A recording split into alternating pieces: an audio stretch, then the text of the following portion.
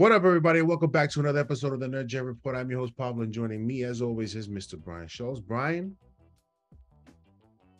we've stated on the show that Thor Love and Thunder was going to be one of Marvel's best movies. We had our concerns about the goofiness of this movie,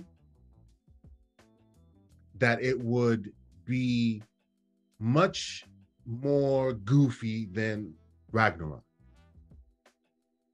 And based on some of the reviews that we've gotten and some of the reviews that I've heard from people whom I follow, Campia and others, they said something very key, Brian. Especially for me when John Campia said this.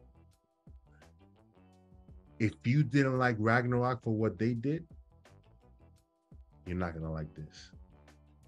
If you loved Ragnarok and you enjoyed it and you had a good time, you're going to love this movie because it's 100 times that. I already bought my tickets. I'm going to go see it. But I know I'm going to be very disappointed in what I see, Brian.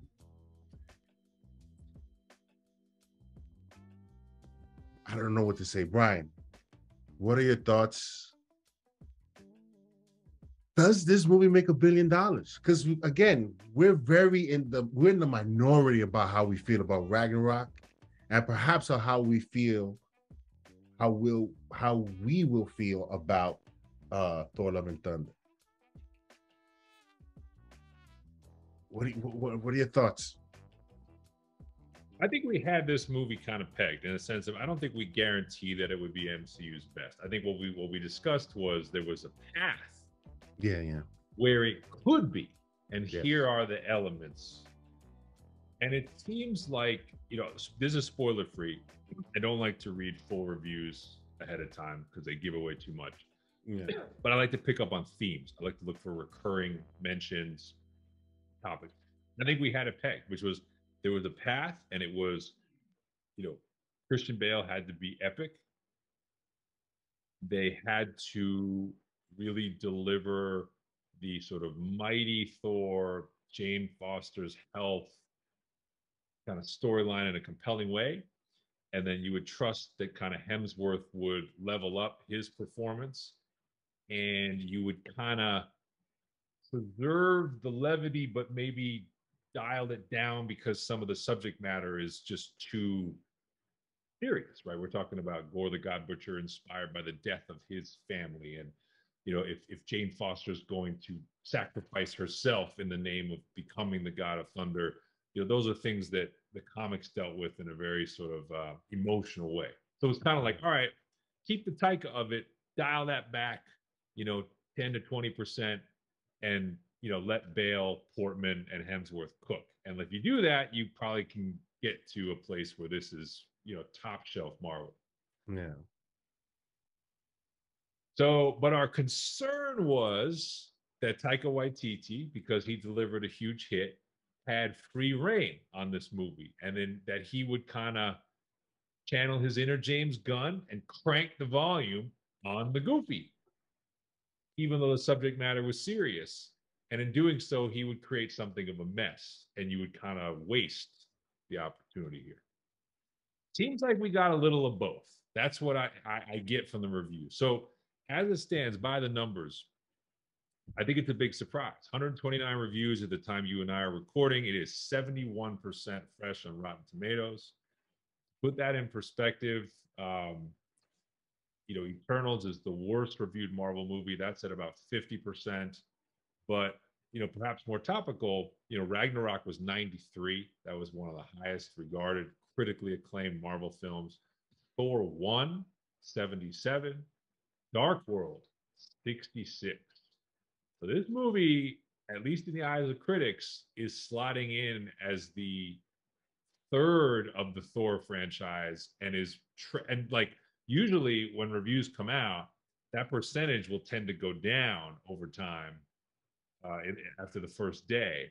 So this is looking like it might wind up being on par critically with Thor: The Dark World, which is pretty much unilaterally regarded as the worst Marvel movie. And the reasons are exactly what we feared, Mm. that this is a mess, that the humor has been cranked to a level that it's like incomprehensible to almost mind numbing. And that this I thought was really interesting. There's a lot of people, a lot of reviews that are saying this, that tonally, this movie oscillates from very serious because of the subject matter to very goofy because of the style. And it just doesn't work side by side over 2 hours. Yeah. That is literally what we would have told you is the fear around taking this comic storyline and using Taika's style on this movie. So I'm with you. I already got the pan ready. I'm like ready to pan this movie when we come back and review it. I will give it a shot, Yeah. but I'm concerned and I am already like, oh no, really? Like we're really gonna do this? I'm going in there. I mean, and hopefully, Brian, when I go see the movie, I'm pleasantly surprised at it that I like it. But I'm not into goofy too much with these sort of stories and the MCU. I'm not into the goofiness. I like the humor, yes, but the goofiness, that's where you sort of lose me. Um, So it does seem like some of the performances came through. So I've seen a couple of reviews mentioning Christian Bale as delivering an Oscar-worthy performance with his portrayal of Gore. A lot of depth. that's crazy. People saying like, yeah, even though he's named Gore the God Butcher, you do empathize with him at points. So that's something worth seeing. Seen it several other reviews praising Natalie Portman's take on Mighty Thor and Jane Foster. Hemsworth is kind of, I would say, getting third billing in this. People are like, oh, he's never bad, and almost taking him for granted. But Yeah, yeah. those three seem to be kind of the strong points of the movie. But the phrase I sent it to you, rom com with epic battles, like that's coming up a lot. And there's a lot of reviews kind of talking about, even these are people who liked Ragnarok, like reviewers who are like, hey, I thought Ragnarok was great, and then this was just too much. Like a lot of that. Like I liked Ragnarok, but this was a step back. Like not saying it's awful, but just like it just didn't recapture the magic. I don't know, man. Yeah, You asked about $1 billion. I'm kind of taking the under. I mean, after yeah. Doc Strange Me 2 too. didn't quite get there, it's a little bit of a more crowded marketplace now in the summer, right? Like, look at what's out right now. There's definitely stuff that's still pulling people into the theater. Minions, big weekend. Top Gun Maverick's going to be a top 10 movie of all time. All time. That thing is like, I think it had the second biggest sixth weekend ever. Um, Yeah, and Jurassic is still out there. Like, there's a lot going on. Like, I just think this thing might equal the last one, which was kind of like around 800. But with these reviews, if they keep sinking, I don't know. I think Marvel might come up short of $1 billion again here. yeah, yeah. Slump. Yeah, that's why San Diego Comic Con is so important, so vital to what the future holds for the MCU. Because right now, what we've been getting is, and you threw around that word, those two words that sort of gives me shivers every time I hear it, is free reign. Yeah.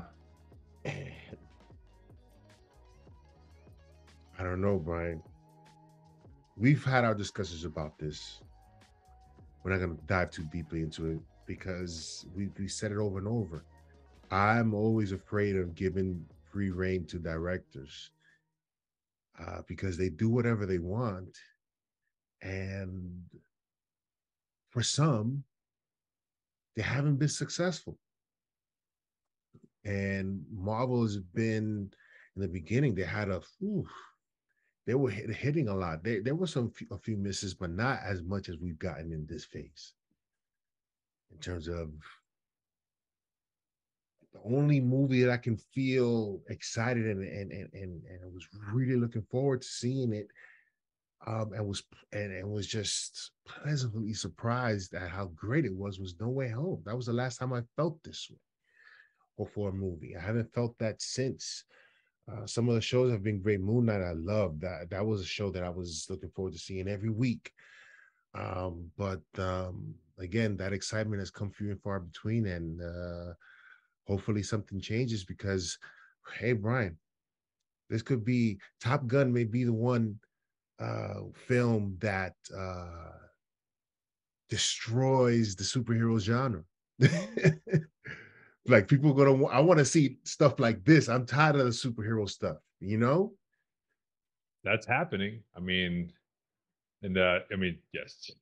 Shouts to Tom Cruise on his superhero payday on that. By the way, if you guys Google, if you can find it, Google what his formula is, because he might make $100 million personally off that movie. That's not a joke. Like that movie's getting within range of that. You know, to the point, like Marvel develops this formula. The movies that were the most successful in phase 1, 2, and 3 basically were, for the most part, not all of them, were the ones that kind of stuck to that formula. And the directors who had the most success were the ones that were able to play within that sandbox. Yeah. So Marvel, of course, had a lot of success, but they also drew a lot of criticism, saying that was constraining, right? The reason why Edgar Wright, the reason why Patty Jenkins couldn't function in the MCU, where you were losing this director talent, is because of this formula. Well, phase 4, Marvel has definitely relaxed, right? Chloe Zhao, Sam Raimi, Taika Waititi, and like, And James listen, Gunn. James Gunn, but like, and to be fair, all of those filmmakers have earned the right to have freedoms, right? They've made money, they've won awards, right? We're not talking about nobody's off the street getting just complete run to do what they want. Yeah. But we are seeing the downside, as we have known for all these years at DC, all the chastising we did at Warner Brothers and DC, they've been doing this forever, which is they hire a filmmaker, and in some cases, not always, we know that Warner Brothers meddles, but in some cases, they've gotten out of the way and they just said, go do your movie. And that sometimes is great and sometimes it's not. And we're finding with Marvel, maybe the Marvel formula is not so bad. And I do wonder with this Comic-Con and this phase 5, is the formula going to come back a little bit? Telling you that retreat, oh man, I wish I can hear what happened in that retreat and what they discussed. When you sit back and think about it, like there's a little bit of a false sense of security from phase 2 and 3 in particular, because if you look at when they brought the Russos in and you think about what Marvel became known for, you know, the Russo brothers themselves gave you Captain America 2, Captain America 3, Infinity War, and Endgame. That's with the same 2 writers, Marcus and McNeely. So that's the same team gave you 4 of the best products that you have. It's a little bit of like a lull, because you're not really thinking about it, but you're like, oh, it's 4 different movies. No, it's the same guys doing the like they're cranking it out, and they're not really deviating. They got their lane and they nailed it. Now, you know, they bring Ryan Coogler in, he crushed it. Like that obviously can work. And he had enough freedom and he had a vision, and they let him play it out, and it paid huge dividends. But we already saw, like with Captain Marvel, those were 2 indie filmmakers, didn't go so well. Like it made a lot of money, but the movie was kind of uneven. You know, we've seen it in the Iron Man franchise. You know, like Favreau was awesome out of the gate, but then like the Shane Black one is polarizing. Iron Man 3, like there's been these moments already along the way where this has kind of happened.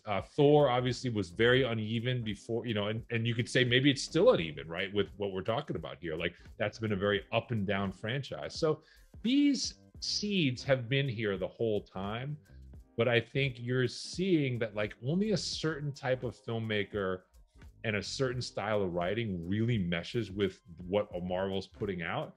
And there is so much that we've seen with first we saw with James Gunn and Guardians, because Guardians 2 versus Guardians 1 is exactly this, right? It's more of Guardians 1 and it's not quite as good.